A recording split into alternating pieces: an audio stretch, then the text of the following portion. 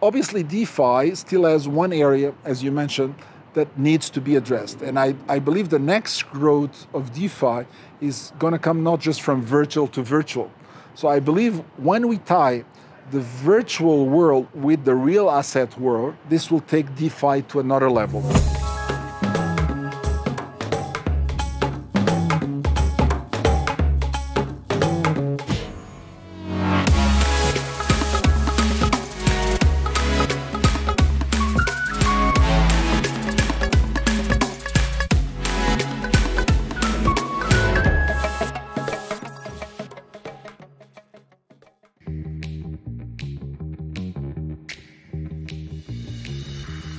Is your crypto working for you? It can be with yield farming. But what are the risks? Hacking, volatility, poor smart contracts, scams. Even if you overcome the risks, there are still limitations. Do you have $1 million to invest? Yield farming is a very complex, time-consuming, and expensive process. Can you imagine that not only you need to possess advanced skills to mitigate your risk and check smart contracts, but also you need to quit your job? In order to get the highest return, you need to manage thousands of platforms and check protocols around the clock. Well, not anymore. We're proud to announce the SwissBorg Smart Yield account.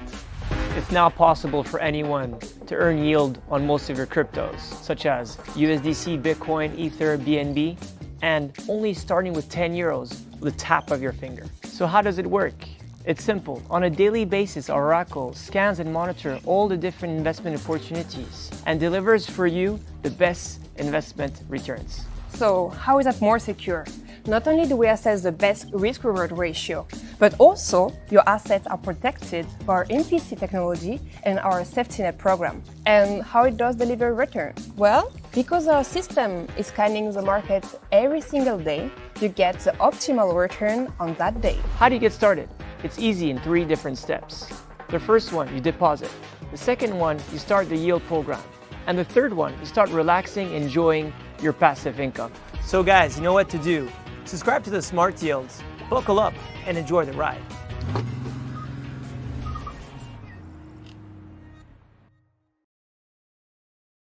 Dear crypto community, blockchain boys across the globe, welcome back to Cryptonites, the no BS blockchain channel built with the community and for the community. And today we have another mind-blowing guest, Jorge Sebastiao, the former CTO of Huawei, but also now CEO of the global blockchain organization, GBO, here with us to teach us tons of cool stuff. But before we kick off, don't forget to check out Cryptoslate, our partner, always giving you summarized version of these interviews in case you prefer the written format. So without further ado, George, thank you so much for coming on this show, my friend. It's a pleasure to be here. What a wise man you are, and I'm so excited about this interview. You're at so many conferences as a speaker, as a moderator. I see you on every poster. No, I'm a very modest guy. I like to keep it low-key, but yes, I am helping build the community. I'm helping transfer information about the usability and the use cases of the technology. And I think we're still in the infancy of this technology. So I think the biggest rewards and the biggest utility is still to come. That is super cool. And I must ask you, I mean, you were CTO of Huawei, which is one of the mega tech companies of the world. And then you suddenly decided to come join this crazy crypto blockchain space. What made you want to do that leap of faith? Because, you know, you were already in such a great tech background.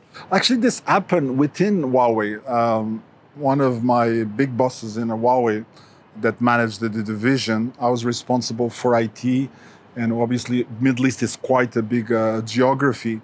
So about 7 years ago, he asked me, please look into this blockchain and maybe we can use it as a use case. Because obviously, Huawei is an engineering organization. Originally, they were only in cellular towers and telecom billing systems. Eventually, they moved into IT. So they were making servers, storage, cloud computing, AI. And how do you go about and promote this technology? You need to have use cases. So one of those use cases was blockchain. And more specifically, Huawei was looking at making blockchain as a service and offered within their platforms.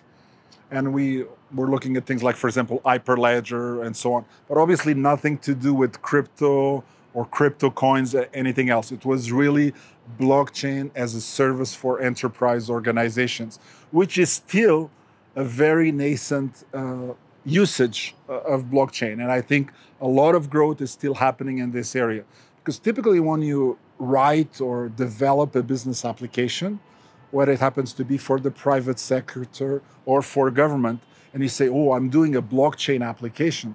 In reality, blockchain is maybe 5 or 10% of this system. The rest is full stack development. So you need a front end, a back end system, you need a workflow, you need a web interface, you need a mobile app. And then blockchain is just a little piece that you barely see and actually makes the whole thing become transparent and become trusted.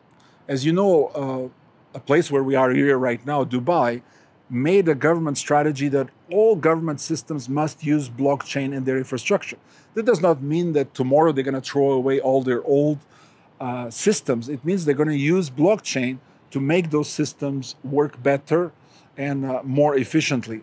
Actually, one of the interesting aspects about blockchain is that it allows the two parties to enter into a contractual agreement without any middleman. So it actually saves a lot of inefficiencies. So in the case of a government application, it saves the government a lot of costs. That's why Dubai is looking at blockchain.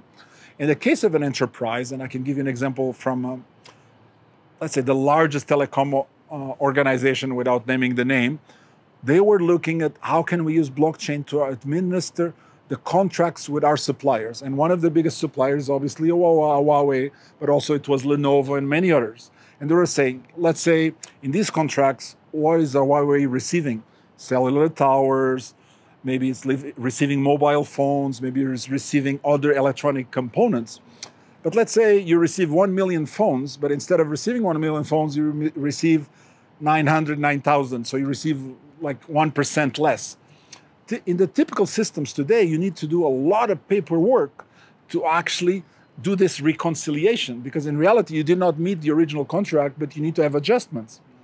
The beauty is when the two parties, in this case, the telecom organization and its suppliers, sign a mutually agreed smart contract. So it means it's digital signatures. It is the equivalent of law or a mutual agreement between, very similar to the way you do kind of in DocuSign.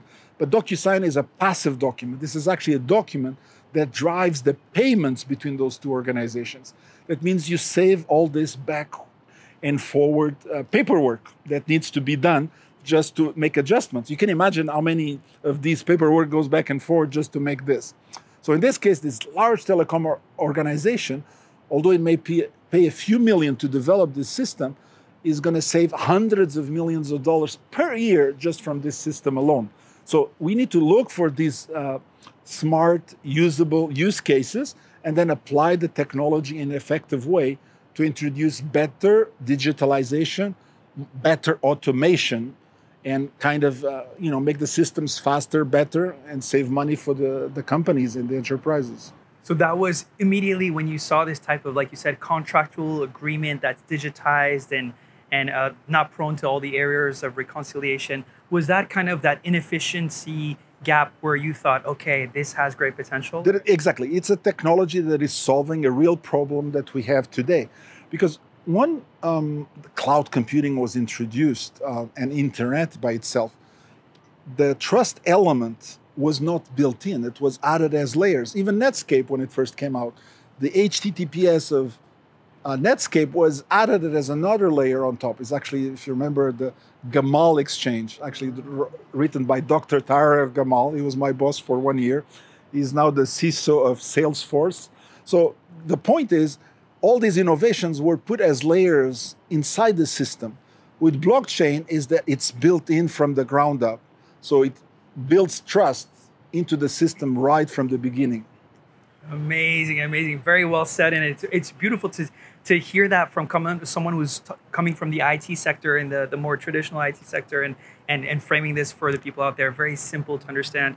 And obviously cybersecurity is a very interesting theme for you, and security. Like in terms of security on the blockchain, like how secure is it really? Like, we all talk about, this is the most secure database, et cetera, but how do you feel it? How do you see this from that lens specifically? Okay. First, I've been in cybersecurity for over 20 years, about 21, 22. I'm a mathematician, so cybersecurity was actually my passion. So when I looked at blockchain, I said, oh, I've seen this technology before. It's like PKI technology without a central authority in a decentralized way. The formulas and the mathematics of blockchain are extremely secure and have proven to be unbreakable for some platforms up to now. Maybe quantum computer may change that in a few years, but for now, it's extremely safe. What does it really mean is that blockchain does not exist by itself. So typically, when you are protecting the system, we always say this term, the system is, or a chain, is as strong as its weakest link. And when you build an entire system, blockchain is only a small part of that system. So although the blockchain might be extremely secure, other elements of that chain may not be secure. So that means the entire system is not secure. And that is actually the biggest problem. So what are the sources of problems? Obviously, one of the biggest sources of problems when we talk about cybersecurity is always the end user. It's the end user that is actually vulnerable. User is vulnerable to simple things like social engineering. So when we're doing things like phishing attempt, whether this phishing is happening through SMS or call, we call this vishing or smishing for SMS phishing, or for example, email phishing, it's all the same. It's social engineering. But guess what? When you receive an SMS and it says, for example, Binance and says, please must update your password, you will trust this SMS. It's coming to your mobile. You will not question. So that means you're being fooled into providing your credentials to a system that later on will use them for other purposes. Now, it's much more complex than that. This is only the tip of the iceberg. Another area of big concern is what we call SIM swap. As you know, SIM swap is where somebody takes over your mobile number. And as you know, today, many of the exchanges and systems that deal in crypto use SMS as their authentication mechanism. The newer ones use other methods to establish extra layers of defense, but the ones that rely only on SMS, they're extremely vulnerable today. Why? Because if you grab the other person's mobile number and you take over, how do you do it? They call the mobile provider, oh, I lost my number, blah, blah, blah. And they create a big story and the guy, okay, no problem, I'll reset it for you. In reality, you have lost your SIM card until you go back to the mobile operator and get it back. That means these people are able to take over your entire digital life. It means they'll be able to reset your Gmail password, they'll be able to reset your crypto exchange passwords, and so on, regardless of where you are. And once they've done that, they can empty your wallets, your digital wallets. So example of issue number 2. Another example as more kind of technical, for example, what we sometimes call the 51% attack. In the case of Bitcoin and Ethereum, it's very unlikely such things to happen because today the networks are so large that the cost of a sustained attack against Bitcoin would simply not be cost effective. However, in the case of smaller coins, with much less amount of nodes, you can simply launch these minor nodes on a cloud platform like Amazon or others, and you'll be able to take over the network, set the transactions you want, create fake transactions, empty the wallets, and then restore back to its original state. By that time, the money is long gone. So this is, you can say, a third element. A fourth element is sometimes where we think things are extremely secure. As you know, we are being told that if we store our keys in other types of wallets, we are more secure. We have different types of wallets, what we call hot wallets. These are the wallets that are in the crypto exchanges. We have warm wallets, which are wallets that are typically on our devices, like, for example, Trust Wallet. And we have cold wallets, which then remove the keys from those devices and store into devices like Nano or Trezor. And then we have what we call super cold or frigid wallets, which maybe could be a piece of paper, it could be a piece of metal that you store under the ground and you put on a safe. That means it has no connection whatsoever to any computer. All of these, the lower you go, the more security that you have. But in the case even of cold wallets, there has been cases where you are susceptible to attack. In some cases, there are firmware bugs in these devices, so you need to update these devices to prevent future attacks when those vulnerabilities have been found.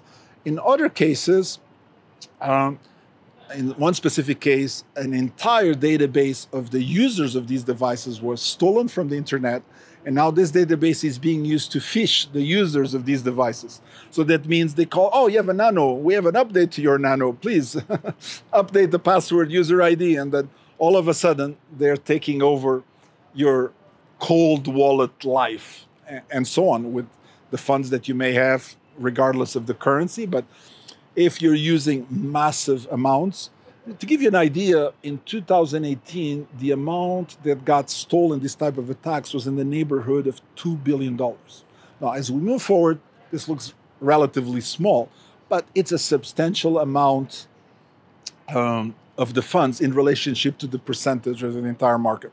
We have reached now about $1 trillion. We're going on 2 trillion, so it's getting smaller. But there's still a lot of work to be done to ensure that we have safety in this environment. So the idea is that really we have to protect all the layers.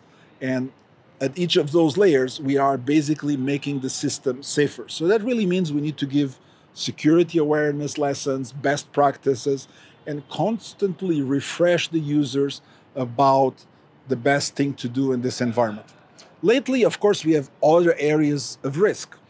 With the birth of what we call blockchain 2.0 or Ethereum, smart contracts came about. And guess what? Smart contracts are pieces of code. Typically in a piece of code, you have a vulnerability or a bug for every 1,000 lines of code, and you have one critical vulnerability for every 10,000 lines of code. So if you have a very large smart contract, there's chances there are things that are not correct or could be putting your smart contract at risk. So that really means it created a whole new field of cybersecurity. It was the field to audit the smart contracts and make sure that they are safe, that there's no risks associated with them, because the smart contracts run 100% in the blockchain. So that means there's no way to stop in the middle of their execution unless you kind of freeze the entire blockchain. Now there's new updatable smart contracts. So, I mean, the technology evolved. And obviously this gave birth to a whole new world. I sometimes call this world the world of the virtual bank, or other people call it DeFi or distributed finance. Again, still in the early days. Although it's been around for 4 years plus, it's really in the last 1 or 2 years that it's actually got a lot of traction. But with this attention comes risk due to security. So obviously this needs to be addressed in a structured way so the business of auditing smart contracts became very serious and very real. That's really cool. And I would love to, so you were talking about a few solutions. You said, like, if it's a firmware related attack, make sure that your computer is always updated. Do you have any tips for these different categories for the social engineering? A tip for people to avoid phishing, maybe a tip for people to avoid the SIM swap and all the different, what are some general tips that, on top of course, taking courses? Correct. I have a few YouTube videos on all these topics. So I invite you to either go to YouTube or to SlideShare, and the tips are exactly there. But we run a lot of security awareness classes where we distribute these tips, these practices, these best practices, and we have to constantly refresh them because the hackers are always one step ahead. You know, Dubai is obviously the land of opportunity, lots of startups, lots of innovation, but with that also comes a lot of scammers trying to make a lot of money very quickly. There's been obviously very advanced scams that have been created where somebody comes to you and says, oh, I have a multi-million-dollar USDT wallet, you know, okay, I want it and I need to cash some of it out. So, but they give you a very good discount that you could, not unbelievable. Good chance are it's not real and it's a scam. And what they've been doing is simply they created an alternate USDT with a different smart contract address. The person receives, and then they can never cash out this money because it's actually fake USDT, but they exchange it for cash, so the cash is long gone. So really, cybersecurity is a process. It's not like a one-time thing. You need to constantly refresh it with new best practices to get the best awareness of what is the latest threats. And those threats are new at every iteration.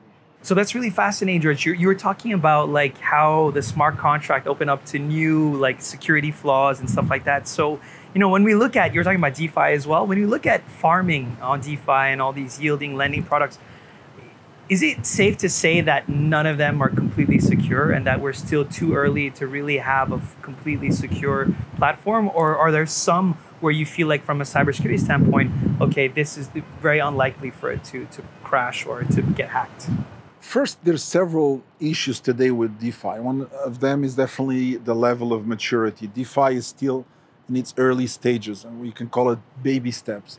Some systems are 100% DeFi. That means they operate without any backend system. That means they don't need cloud storage or a cloud computing environment to function. So definitely anything that is 100% DeFi will be in a better position. So yes, there is a few that have reached this level of maturity, but it's a small percentage. The ones that still need a backend system, that means if that backend system could be Google Cloud, Amazon, does not really matter, goes down, that means your entire DeFi project can easily crash or stop functioning or give very low performance or otherwise. So you need to have, apart from just cybersecurity, one of the key elements is what we call business continuity, which is the availability of the system or the scalability of the system. So if you cannot meet user demand, and as you know, in Ethereum, sometimes we have challenges with performance, especially when the network gets clogged and there's too many transactions, because it can only perform so many transactions per second.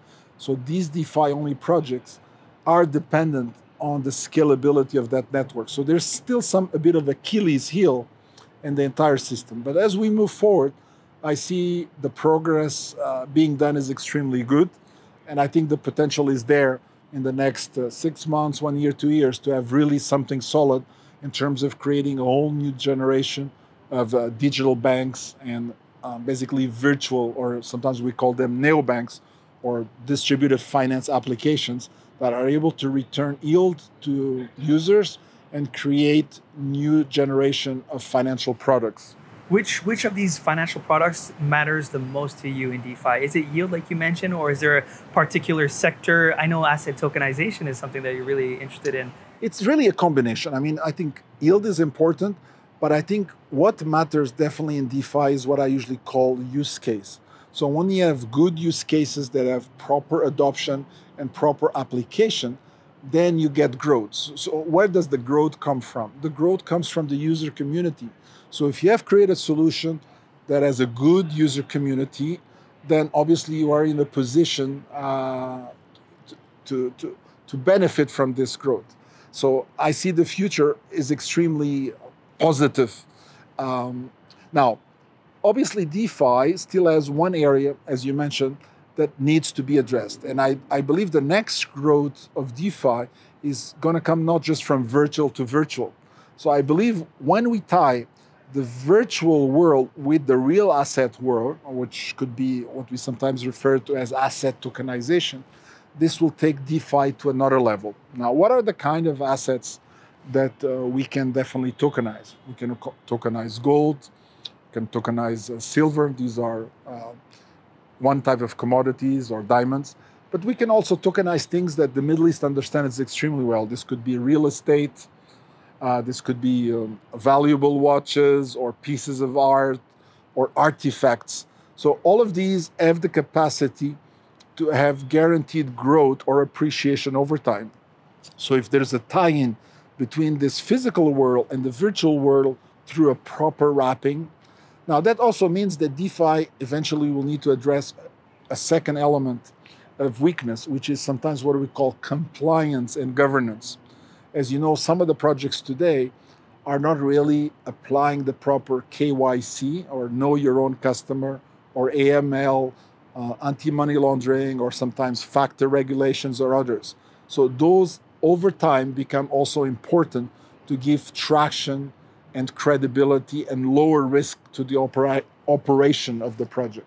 So in terms of this asset tokenization, obviously there was a case in New York where people could buy like a fraction of a hotel. If you thought that that room was maybe a suite and you want a fraction, own a fraction of that suite, you could do it. So my first question is fractional investing one of the interesting aspects of asset tokenization? And obviously this ties well with NFTs because you talked about art, maybe collectibles, maybe cars. And one last question, sorry, George, there's so many, is do we have to use some sort of IoT devices to make sure that we connect the real world, the tangent world, as you said, with the virtual world? And how can we create a system where we use blockchain, but also we can verify that that is the real object? Okay, lots of questions. Let me try to remember all that and go one by one.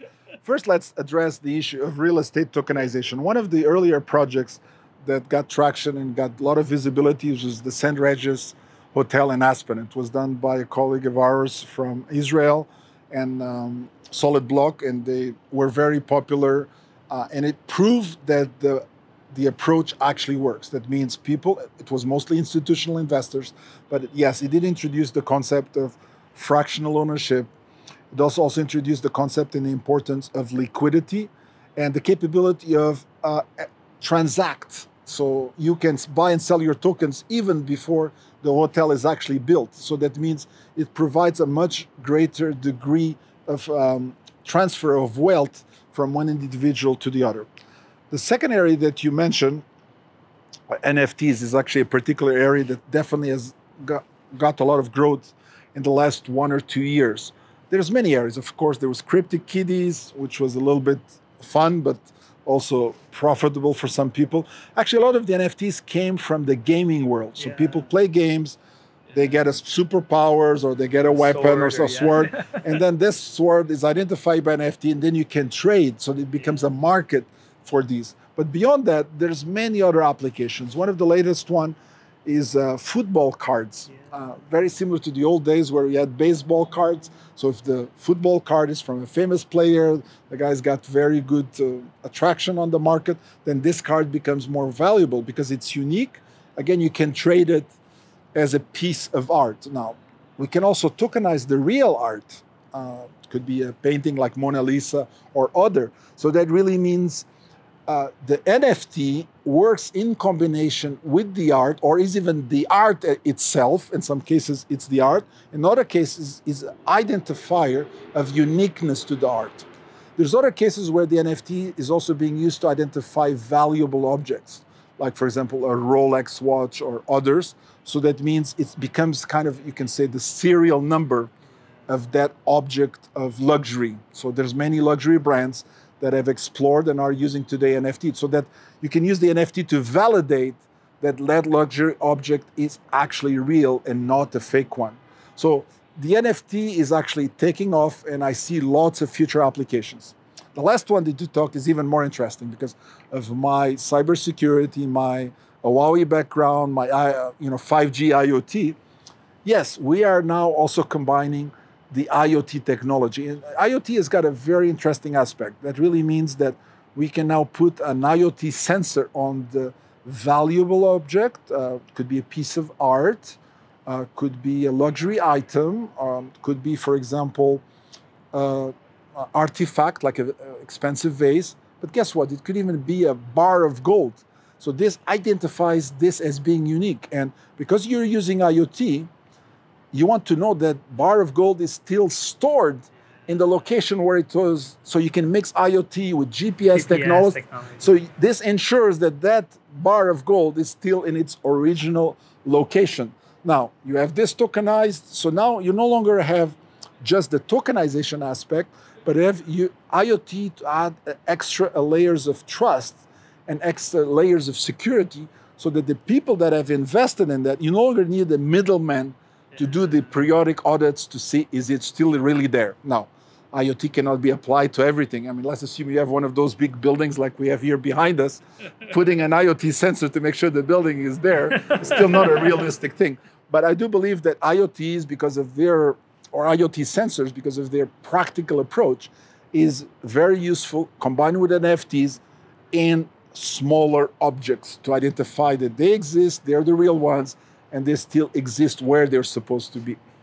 That's so interesting. And that's exactly what I was going to ask you. Like, what is another piece of technology that we would need to be able to invest and buy these things, trade these things? And the actual GPS makes so much sense because, like you said, you know, with the IoT sensor and the blockchain, you know the what it is, you know who's behind it, who owns it, but the where, for the where question, you would need a GPS if you don't have it physically at your house or somewhere. Correct. One of the important things about IoT, especially when we move to the world of 5G, one of the things that got created as part of 5G is something known as narrowband IoT. What it really means, instead of transmitting massive amounts of information, like we have typically in 5G, gigabytes of information, narrowband IoT is driven by a battery, and this battery can last up to 3 or 5 years, or sometimes even more. And the battery is included in the IoT sensor. And guess what? This IoT sensor can talk directly with the cellular tower. So that means you're no longer dependent on gateways to ensure that the object is there. So you can get the GPS location of this IoT sensor directly from the cellular tower. So it goes from object to cellular tower to monitoring station, which talks directly to the telecom organization. That really means that the 5G is kind of a fiber over the air that connects all this data and it establishes a much more useful cloud. And guess what this does? That's what brings us the smart cities, which is one of the interesting applications of this entire technology. That just shows, you know, how promising, like you said, we can find a way to really connect the virtual world and the tangible world, or the real world, I say, quote unquote. Correct. But George, it's been amazing talking to you. We've covered cybersecurity, we covered DeFi farming, we covered NFTs, asset tokenization, and so many amazing topics. And I was so happy to have you on the show. By the way, you have an awesome meetup as well, if you want to share it with the community in case they come to Dubai. Sure, my pleasure. About 2 years ago, we started something called EcoX. This stands for Ecosystem Connections. And we know that the people usually come to Dubai, they're entrepreneurs, they want to be successful. But in any business, you need several elements to be successful. And I usually call it, from one of my best friends, called MBC. Stands for money, brains, and contacts. So the guys come with the idea. You need typically two things: financing or connections to actually reach the audience or the business you're trying to develop. So this is why we created EcoX. It's basically an accelerator to your business. And what we do for the last 2 years, we have had weekly meetings, sometimes on Monday, sometimes on Tuesday nights, and people get to meet face to face. And when you meet face to face, we have also virtual ones. We have started on Clubhouse. We have Zooms. We have also ones online with a community that we have created. But this allows us to establish a trusted relationship and a trusted ecosystem. It was great. I experienced it 3 times. I met amazing people. So if you guys are in Dubai and you need to connect with the local community, Jorge Sebastiao, is it good? Yes. Is definitely one of these guys who's helping grow the community locally. He also has a YouTube channel. We'll put everything in the description box below. If you like this interview, don't forget to like, comment, and blast that bell notification so you can get access to more of these timeless interviews. Don't forget to join us every single Wednesday, premiering at a PC near you, 8 o'clock GMT. See you next week, guys.